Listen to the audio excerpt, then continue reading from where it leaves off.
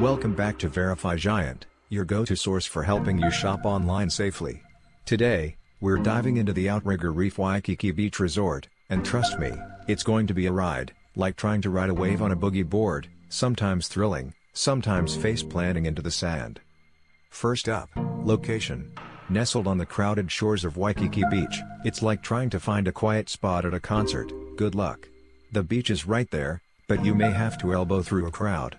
I'd give the location a score of 6 out of 10. Sure, it's central, but crowded beaches aren't for everyone. Now, let's tackle room quality. The hotel was remodeled in 2022, and the rooms look fresh.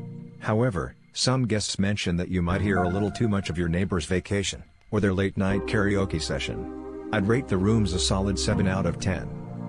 Next, the pool situation. There's a small pool, but no slides or anything fancy for kids. So if you're looking for an aquatic adventure, you might be better off heading to the ocean. I'd say the pool earns a 4 out of 10. Food? You'll find the Connie Copula Grill, where local musicians serenade you while you dine. The menu offers a taste of Hawaii, but be prepared for those tourist prices. 8 out of 10 for ambience, 6 out of 10 for value. Service? Reviews are mixed. Some guests adore the staff, while others feel like they've been left hanging longer than a beach towel on a line. I'd say a 5 out of 10 here.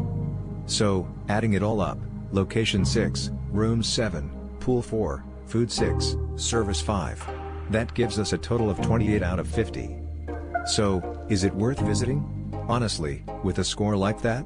Nope, it's not worth it. If you want great beach vibes without the hustle, you might want to keep looking elsewhere.